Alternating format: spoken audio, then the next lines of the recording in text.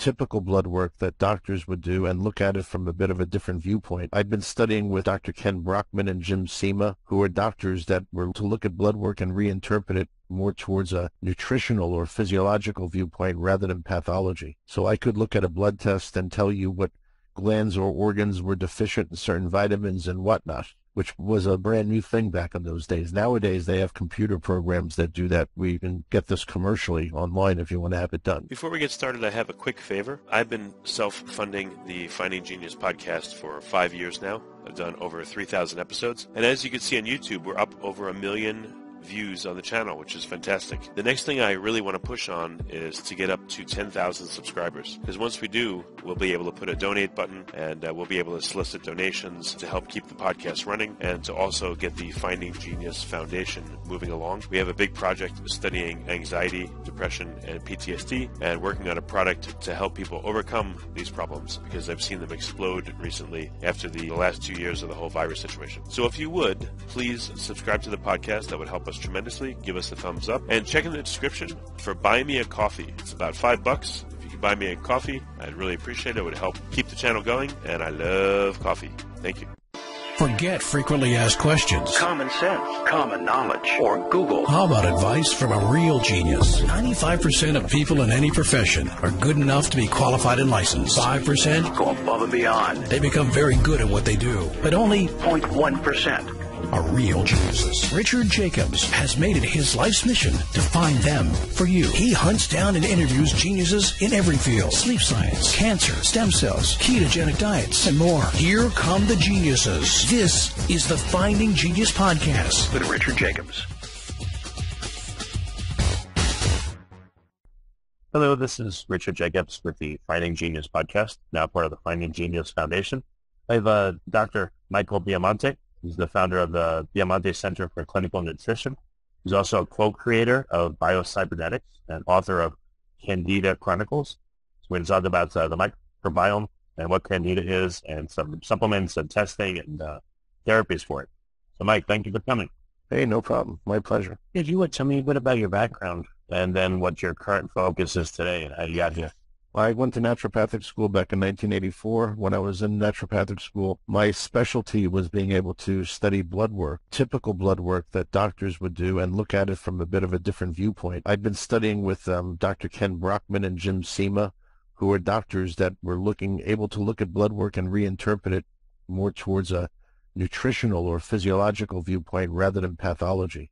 So I could look at a blood test and tell you what glands or organs were deficient in certain vitamins and whatnot, which was a brand new thing back in those days. Nowadays, they have computer programs that do that. We can get this commercially online if you want to have it done. But back then, I was the one actually who had the idea to do it on a computer, put all the research data that I had on the computer so you could feed the computer the blood work and then have it print out an analysis and then everything the person needed to take. Yeah, so I ended up talking about this in a lot of health food stores that I went to where I was lecturing. It would normally take me like about an hour to study someone's blood work and do a full report. That's looking at it manually. So I wanted a computer that would do this. I bumped into a health food store in Massapequa where the person told me that they knew of a nutritionist in the area who already had a computer set up to do this. And they gave me the person's number. So I called the person, and it ended up that this person was an aerospace physiologist who was working for Grumman. And this was the person actually who had developed the life support systems on the lunar module. So I went to meet this man, and we became fast friends. I worked with him for about 10 years, helping him develop, actually it was 5 total that we worked on it, but our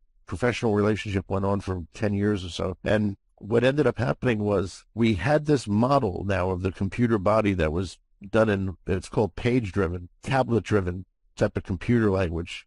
And the reason why they choose this table-driven language was because every time we'd find out something new about the body, rather than having to rewrite the whole program, you could just insert a new table into the programming or move tables around if you found something different or something needed to be modified. So we had this program. It was working really well. We would feed it the results of blood tests, urine tests, even hair and mineral tests, and it would print out like a whole simulation of the person's body, what their body was doing right or wrong, and then it would tell us what kind of nutritional supplements they needed to take in order to fix whatever the error was. So we were using it And we had quite a few doctors using it as well. It was originally intended to be used on the astronaut in the space stations, but we actually had the model to be able to use privately as well. Grumman and NASA then scratched us because they thought we were spending too much money on research, consulting other doctors, having doctors fly in, putting them up in hotels, to all work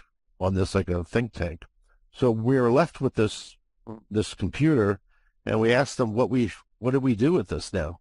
And they said, keep it. So we took the program and made it commercially available to a lot of doctors. We used it in our own practice, and we were having people with all kinds of ailments come to us, and the computer was helping them through this mode of biological medicine where it was correcting their nutritional imbalances.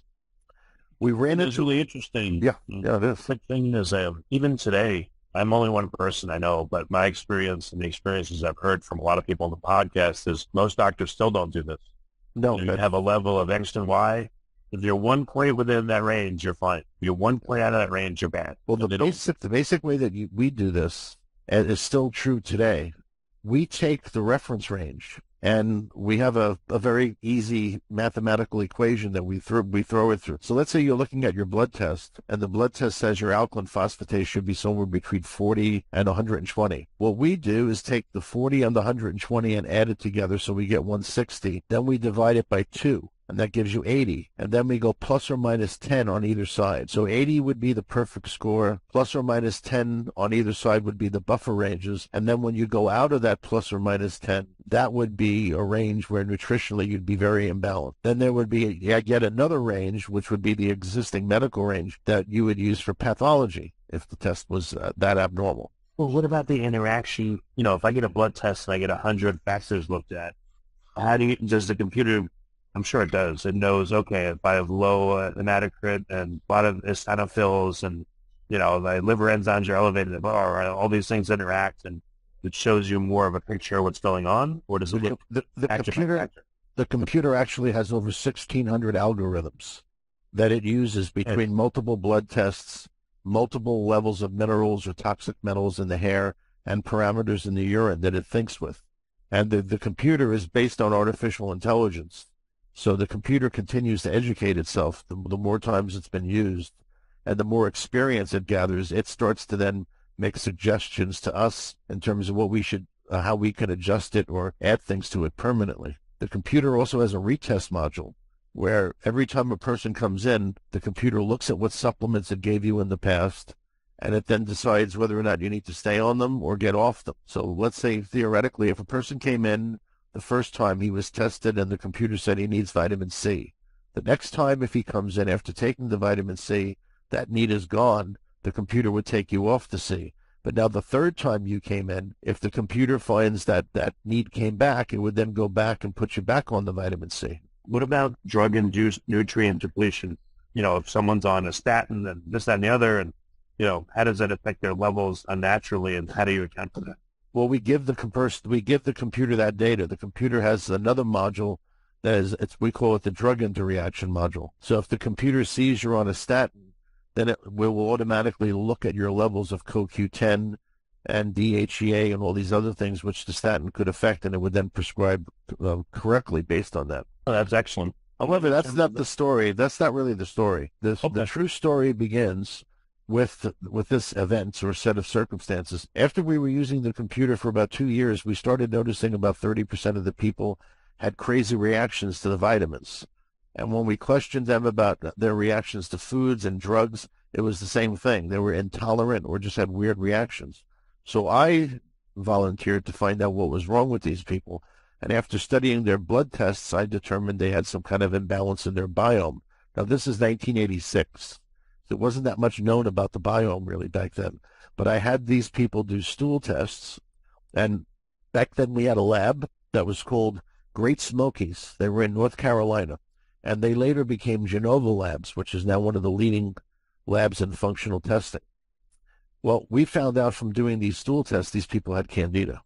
So just to show you how ignorant and naive I was back then, I met with these patients and I told them the reason why the vitamins and the program's not working for you is you have Candida. Now you have to go to your medical doctor and tell him you have Candida, have him cure you, and then come back. And the stories I heard from these people were incredible. Some of the doctors had fits. They went nuts in the office yelling at them. Other ones said there's no such thing as Candida. Other doctors said everybody has Candida. It's normal to have it. It was all kinds of stories. So I knew that wasn't going to work. So what I did was I referred them to most of these patients to Ronald Hoffman in New York and to Robert Atkins, the famous Dr. Atkins, because because I knew these guys personally, and I knew that they knew what Candida was. So this was a better response. The patients came back to me and said this was great. They didn't tell me I was crazy. They gave me the diet. They gave me medicines, and I started to feel better. But after a couple of months, it stopped, and it all started coming back. And as a matter of fact, they then raised the doses of the medicines higher, and every time they went higher on the medicines, I felt worse. Well, before we move on, please tell people what Candida is and what the symptoms and the effects are. Absolutely. Candida is the organism we found that was overgrown in these people, is a fungus that's normally found in your intestinal tract, but it's found there in only small amounts. It's also the yeast that causes vaginal yeast infections in women and causes other, like type of jock and groin infections in men. It's considered a dimorphic organism, which means the dimorphic means able to live in two different states. So Candida can switch itself like a chameleon from a yeast back to a fungus and then vice versa. Candida is kept under control in your intestinal tract, and its amounts in there are limited by the actions of friendly probiotics. Probiotics, to some degree, use the Candida as a food, but the probiotics also suppress its growth, so it remains in small amounts in your intestines. If anything happens to disturb your biome and your friendly bacteria there, the probiotics, the Candida begins to grow out of control, and it starts to become a dominant part of your intestinal flora rather than a minor part. When Candida grows out of control, it releases tons of toxins into your body. It releases mycotoxins, which are toxins that are derived or that stem from molds or fungus. It releases alcohols in your body, because Candida, being a yeast, ferments sugars and carbohydrates. So just like you would make beer or you would make wine, this yeast in your intestinal tract will ferment the sugars that you eat and convert them to alcohol. Yeah, I heard of the case where a guy was arrested for GUI and he had a very high BAC, but he didn't drink anything. And I guess he had a bruise. There's a Japanese strain of Candida, which is rare but does occur, which converts alcohol to such a high amount that people, yes, have been found legally intoxicated, even though they didn't have a drop to drink. But it would happen particularly if they eat a lot of sugar, because it's the sugar that gets fermented into alcohol. So how common is Candida, people? About 30% of the U.S. population probably has it at any time. That's a very conservative estimate. Candida is caused by anything that disturbs your natural biome. So anything that will kill your probiotics will cause Candida. So this includes antibiotics as usually the number one thing, because antibiotics don't discriminate. They don't just kill the bad bacteria, they kill the good. Different hormones will do it, like prednisone, cortisone, estrogen hormones will do it. If you take too many antacid pills like Tums or Rolaids or any kind of proton pump inhibitor, the lack of stomach acid allows the Candida to grow. If you're in chlorinated water and you happen to drink too much of the water accidentally, the chlorine will kill the friendly bacteria. If you have a surgery is almost guaranteed to cause it because they're going to give you lots of antibiotics. But even if you're in an accident, if you have any trauma to your body, that shock could kill the friendly bacteria in your gut. So these are the most common things that cause it. Usually when a person's biome gets knocked out, the first thing they start to feel is fatigue, and they start having memory problems. They start forgetting things.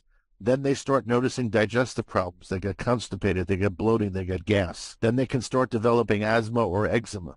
Then as it gets increased, they can become very allergic to food or very allergic to their environment. They can even become highly chemically sensitive to the point where they can't be around anybody who's wearing perfume or smoking a cigarette or something. They just can't.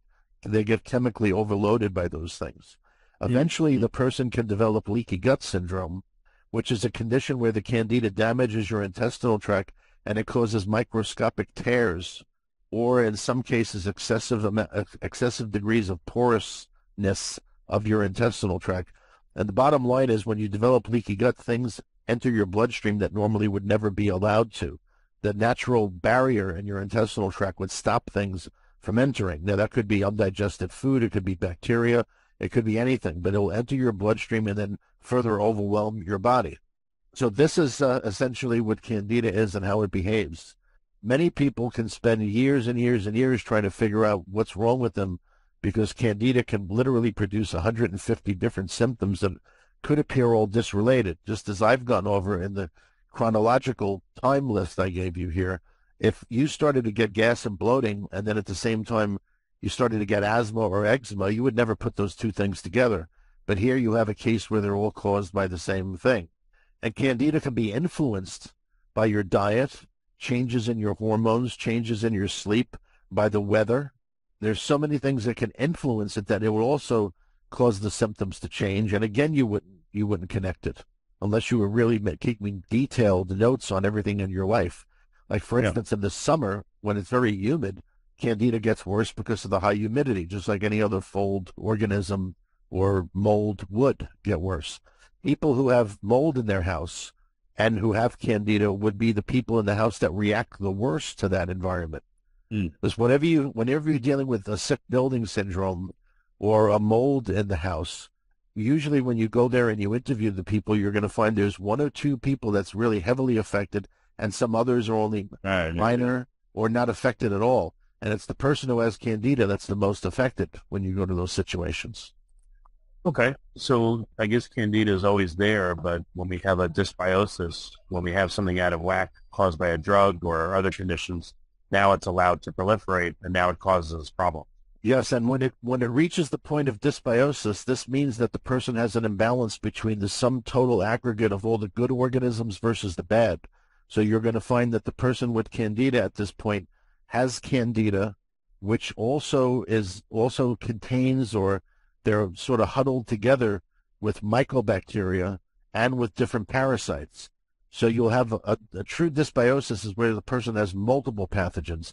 And unfortunately, when you get these multiple pathogens, the mycobacteria produce biofilm, which hides them all. And it makes it very difficult to detect that you have this, or difficult to treat it because it's being protected by that biofilm. Yeah, no, it makes sense. What are some of the treatments for Candida that you've uncovered? Most of the treatments fail, and I'll explain why.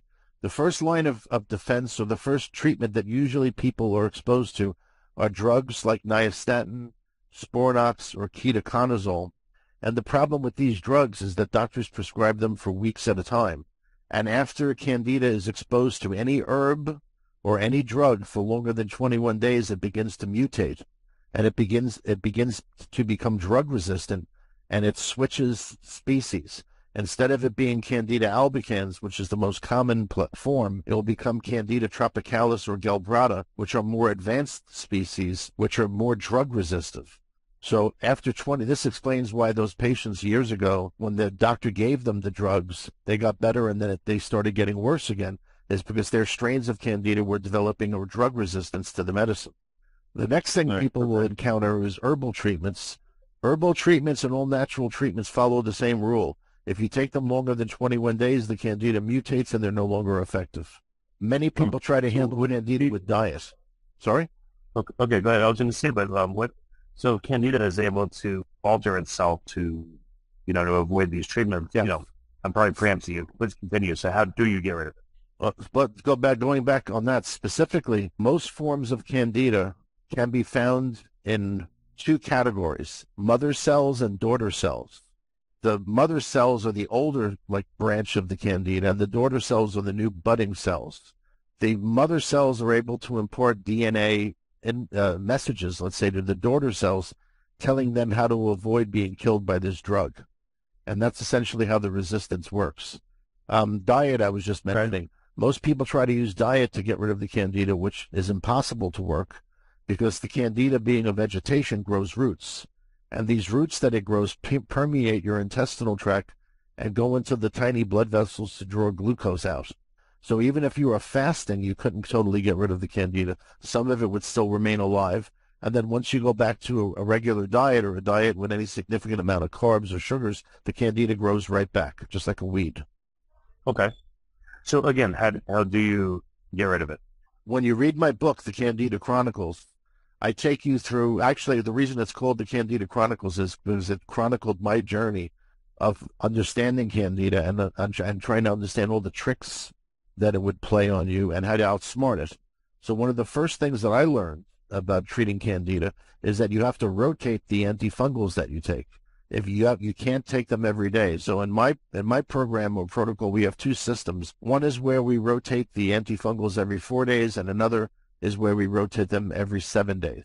So that's the first thing. To stop Candida from becoming drug resistant, you have to rotate the antifungals. The next thing you have to learn is that you don't waste your money with probiotics in the beginning of the treatment, because Candida repels probiotics. As long as a person has Candida, the probiotics are never going to stick and never going to get the Candida out of there. You have to get the Candida reduced first, then the probiotics will be able to stick to the intestinal tract. But until you get rid of the majority of the Candida is just going to repel the probiotics, and they'll never do anything that's helpful. Once you get the probiotics back, they do help your digestion, and they help you stop the Candida from overgrowing again in the future, providing you don't get hit with antibiotics again. But that's the trick with probiotics. It's actually the companies that sell probiotics and tell you to take them for Candida are actually lying to you, because what they're not telling you is that the probiotics won't re-inoculate your intestines until you get rid of the Candida. The next problem you run into with treatment of Candida is supplements. There's a handful of supplements that actually make Candida worse. Coenzyme Q10, if you take it and you have Candida, it will make your Candida worse. Iron supplements will make your Candida worse. Vitamin D will make your Candida worse. Copper supplements will make your Candida worse. And very often calcium also makes the Candida worse. Now, the reason why these vitamins, oh, and by the way, B-complex vitamins, if you consume B-complex vitamins at the same time that you eat any kind of starch or carbohydrate, that will also make the Candida worse. There are other vitamins that stop the antifungals from working. We call them antidotes. Any antioxidant, just to keep this simple, any antioxidant nutrient that you take, whether it's a mineral, a vitamin, or whatever, if you take it while you're trying to kill Candida, it will nullify the effects of the antifungal. And this is why. Most antifungals and antiparasitics are technically categorized as chemotherapy. And any chemotherapy seeks to create oxidative stress against the membrane of the substance you're trying to kill. So when you're trying to kill cancer with chemotherapy, the chemotherapy creates oxidative stress against the cancer cell in trying to kill the cancer cell. The same thing is true with Candida or killing parasites.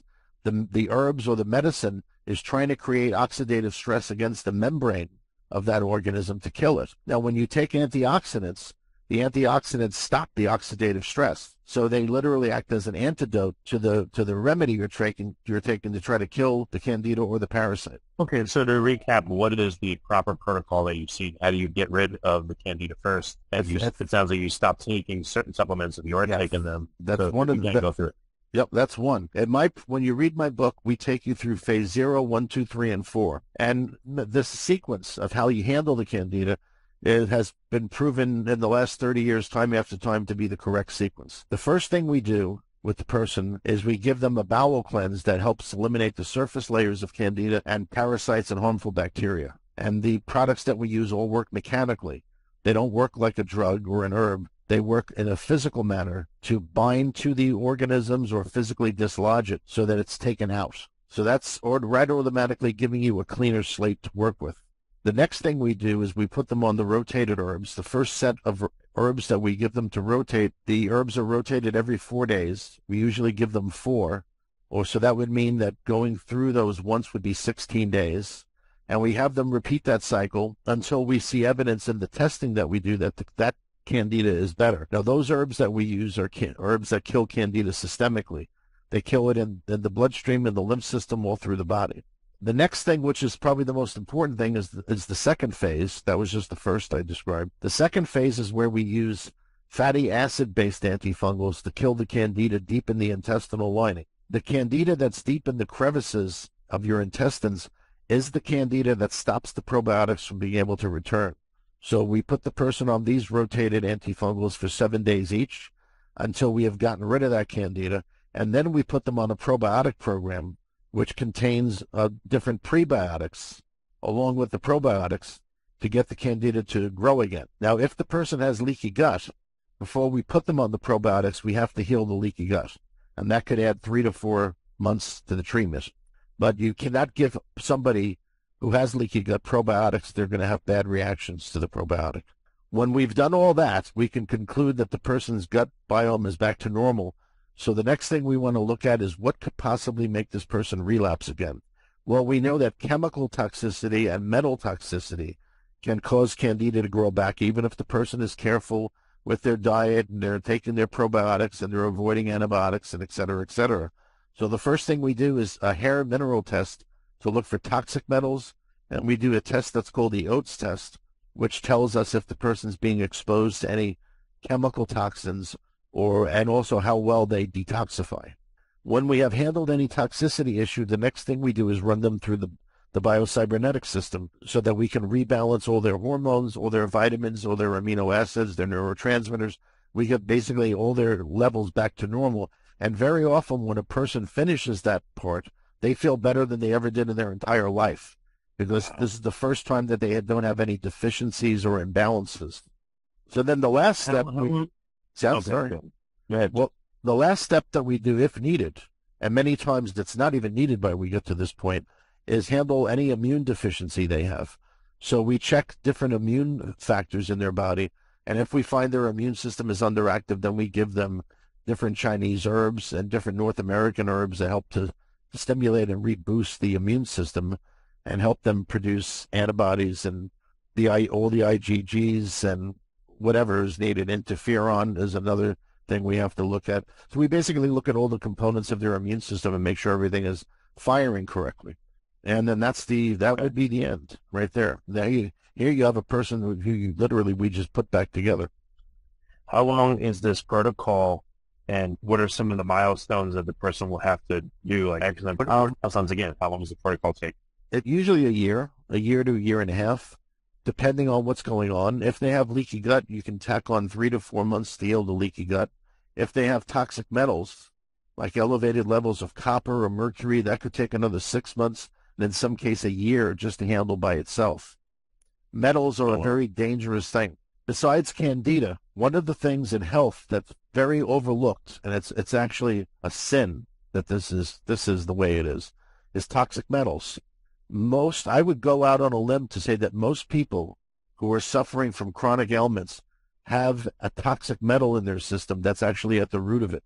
I don't care how many prescriptions their doctor gives them to cover up the symptoms, they're not getting to the cause. The cause very often is some kind of extreme toxic metal issue. Toxicity of lead, of mercury, of arsenic, of nickel, of iron, of copper, cadmium. All of these metals build up in your system. You acquire them sometimes through your drinking water. If the plumbing is old and starts to leach lead or copper or iron from the pipes or the fittings. If you have a well, you can get manganese toxicity, iron toxicity, copper toxicity. There's various. I'll give you another example. People who live in the Midwest, Colorado, New Mexico, Nevada, these people, when we test them, typically have very high levels of uranium. Now, this is inert uranium. It's not radioactive, but uranium, even if it's not radioactive, still can create all kinds of illnesses and imbalances in your body if it builds up. And because those areas I just mentioned, Nevada, Colorado, New Mexico, they were involved with heavy nuclear testing, and that uranium is still there in the soil. And many people get it. It becomes a contaminant. People who eat kale from the Midwest are often very high in beryllium and barium, because that kale in the Midwest absorbs that metal from the soil, and those are also toxic metals. So it goes on and on how I could describe all this, but the bottom line is I would challenge people with chronic illness to have themselves tested for heavy metals, because 8 out of 10 of them are going to find that the heavy metal is actually the underlying root of their disease. It's not that they have a deficiency of whatever the drug the doctor's giving them. Yeah. What are some of the most common reasons people give you for why they've come to you? Well, most of them have heard me on a podcast at some point somewhere. Because at one point I did 70 solo podcasts that are on my website, that are on YouTube, and I'm a frequent guest on podcast shows like yours. So a lot of them have heard me talk about this, and they start recognizing the symptoms. Or they've had a doctor or a friend tell them, to look into Candida. And very, very often these people sit down and they think, when did these symptoms start to appear? And sure enough, Let's reiterate it. What are the top symptoms in the eyes, per the description of the patient themselves? How do they tell you what's bugging them when they call? They have fatigue. They have cognitive problems. They have very bad digestive issues, bloating, gas, constipation. They have allergies. And very often all these illnesses came within a brief period of time altogether. Allergies, they're chemically intolerant. A lot of them come in, they say, I have problems, which is nothing new. It sounds like it's new, but it's actually not. Mast cell problems have been going on forever. And that's one of the common things that occurs in someone with Candida. Very often we get patients with COVID. They're thinking it's something called long COVID. Actually isn't the case. Candida is caused by COVID. If someone gets COVID, there's a very, very high chance that COVID is going to cause Candida to overgrow in their body. And in addition to that, the COVID vaccines cause Candida in people. So someone who's been vaccinated heavily or someone who gets COVID also gets Candida. People with Lyme disease are treated heavily with antibiotics for the Lyme disease, and it gets very confusing for them because the doctor will test them for Lyme. They do the antibiotic treatment. The doctor tests them again and says, well, your Lyme is gone. But they say, but I still feel bad. My symptoms have changed. And why it's changed is by the antibiotics, but the antibiotics then caused Candida. Okay. In addition to Candida, what's like the most prevalent problem that you see people have? Or is Candida so pervasive that it really crowds out everything else? Well, I'm a specialist for Candida, so the majority of the people who come to me have been fighting with Candida for 10 years. And they usually know more about it now than half the doctors that they're seeing. So they'll seek me out as a specialist. So I guess that question is sort of unfair because I have a very targeted, let's say, population of people who are coming to me. Okay, makes sense. With the computer modeling, I know you specialize, but the computer modeling sounds incredibly useful. Do you license it out to other practitioners, or, what if you get someone that is not in the Candida realm? You still use the computer program to advise them what to do, but that would be the first thing we do. Yeah, that would be the first. If someone comes with heart disease or diabetes, or they come with some chronic degenerative disease, if it's not Candida related, the first thing we do would be to put them through that system to find out what their imbalances are and what potential toxicities they have. And usually the first thing you end up dealing with in the person is toxicities. They're either exposed to chemical toxicities, they're either toxic from the medication that they're taking, or they've acquired toxic metals. So usually, and most people who come to me, their treatment begins with some kind of a detox program to get rid of the environmental toxins, the drug accumulations in their body, or the toxic metals. Okay. Very interesting. How good is the computer program now? You've been working with it for what, like almost 40 years? Give you an example.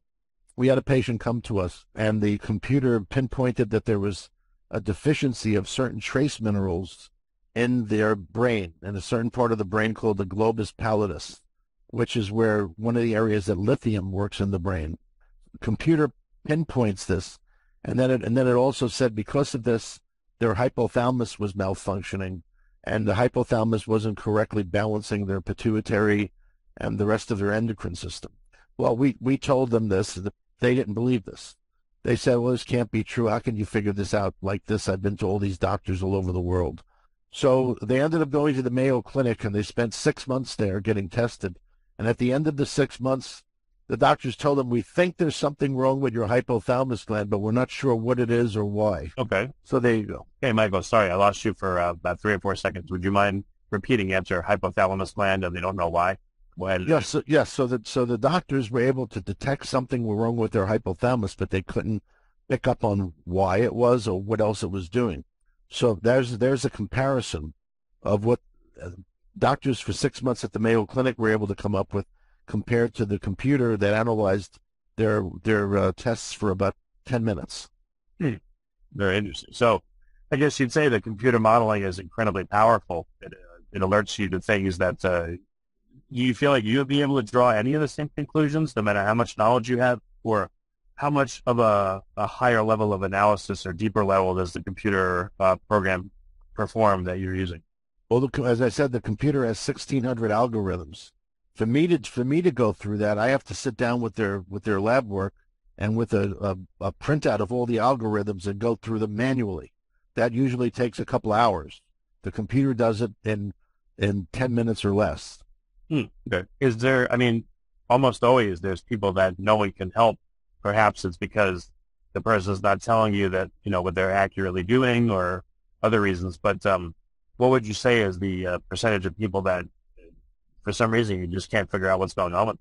It's about 20%, and we know what's going on with those people. We've investigated it fully. I made it a hobby to figure out why 20% couldn't get well, regardless of what we did. And we found out that one way or another, you could say they had too much stress. You could call it stress. If you want to call it stress, you can then categorize it in non-compliance, people who just didn't do the program for whatever reason. They said they did, but they actually didn't. They altered it or didn't do it. Then you have other people who are under so much stress that their cortisol levels just skyrocket, and their body's effect from the stress is just too much for it to overcome. So what if someone has, I know you're not promising any cures or anything, but what if someone has cancer and you specialize in Candida and they want to, it would be helpful for them to have this computer program analyzing them. But again, that's not your specialty. Like, what do you do with those people? We just run them through all the testing to find out what's happening with them. And then we try to correct as much as we can. The problem with cancer is it's very political. It's been this way since the 80s. Nutritionists or alternative doctors who claim to treat cancer are clay pigeons for the medical, let's say the medical industry. I'm not going to call it the medical profession. I'm going to call it the industry. The last thing that the medical industry wants is somebody who can actually cure somebody. In the medical industry, they have a saying. First thing you do is never kill the patient. The second thing is never cure them. Because if you cure them, they're not going to be there to buy your drugs and your medicines. It's illegal in many states to say you can actually cure a disease. So this environment doesn't really lead towards most health practitioners getting very vocal or becoming very active in dealing with something like cancer. When COVID was at its peak, as an example, when COVID was at its peak, I'm Political at all. Oh, no, and I know this, but I'll just give you this example. When COVID was at its peak, I was working with a laboratory that I still work heavily with. They're called Way Labs, and they make the finest Chinese herbal medicines that you can find anywhere. They use American-grown ingredients, so they're not the herbs from China that potentially have toxic metals and toxins. They have very good quality control.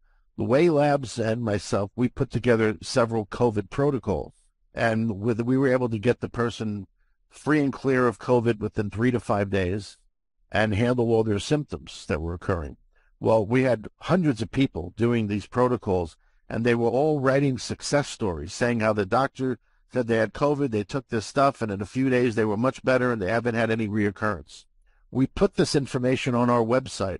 Now, this wasn't anything I was saying. This is people writing in saying, wow, this guy really helped me. This is what he did. The Federal Trade Commission started sending me letters threatening me with jail and with hundreds of thousands of dollars in fines if I didn't take this stuff off my website. Yeah, I believe it. I wasn't the only one. I found out they had an entire list of about 100 doctors and 100 different vitamin companies that they all were doing this with because they didn't want anybody, I guess, interfering with how it was coming down, so to speak. Right. So do other doctors have this computer program, or is it really kept in-house by you guys? Yeah, it's in-house by us, and the doctors can send reports, and then we have a fee we charge them for running the report. There you go. Okay, but if someone is not feeling well, whatever that means to them, and they don't know if it's Candida or not, should they shy away from contacting you, or anytime someone is not at their optimal health where they feel, should they contact you, or only if it sounds like Candida is affecting them? No, anybody can. We still do handle general nutrition. I specialize in Candida, but what I really do, to be honest with you, is clinical ecology. That technically would be my field in healthcare, is clinical ecology. Clinical ecology is where you study the environment and its effects on the person's health. And why I say clinical ecology is because I'm dealing with environmental toxins of all kinds, and I'm dealing also part of clinical ecology or your environment or drugs that doctors give you. Iatrogenic disease is doctor-induced. It's from medications, side effects of medications, and that does fall into clinical ecology. I call doctors idiopaths because they always say, I don't know. That's my name. Well, I have a friend of mine who's an MD who says that MD stands for mental deficient. So that's even harsh, but well, very good. Michael, what's the name of your book? Where can they get it, people? And then how can they contact your office for help? My book is called The Candida Chronicles. You can find it on Amazon.com, just like you can find everything else in the world on Amazon. And you can, if someone is interested in contacting me for whatever reason, they can do so through my 3 websites. The first website is my main website, which is health-truth.com. That's www.health-truth.com. The second websites I have were kind of secondary that are related to that main one, or the New York City Candida Doctor and then the New York City Thyroid Doctor. So they can contact me on any other. The reason why, by the way, why the New York City Thyroid Doctor is because Candida and thyroid are so related. Probably one of the major side effects you get from Candida is eventually it affects your thyroid. And we know how to handle that and reverse that in people. Well, very good. Well, Michael, Dr. Biamonte, thank you so much for coming on the podcast. I really do appreciate it very much. My pleasure. If you like this podcast, please click the link in the description to subscribe and review us on iTunes. You've been listening to the Finding Genius podcast with Richard Jacobs. If you like what you hear, be sure to review and subscribe to the Finding Genius podcast on iTunes or wherever you listen to podcasts. And want to be smarter than everybody else? Become a premium member at findinggeniuspodcast.com. This podcast is for information only. No advice of any kind is being given. Any action you take or don't take as a result of listening is your sole responsibility. Consult professionals when advice is needed.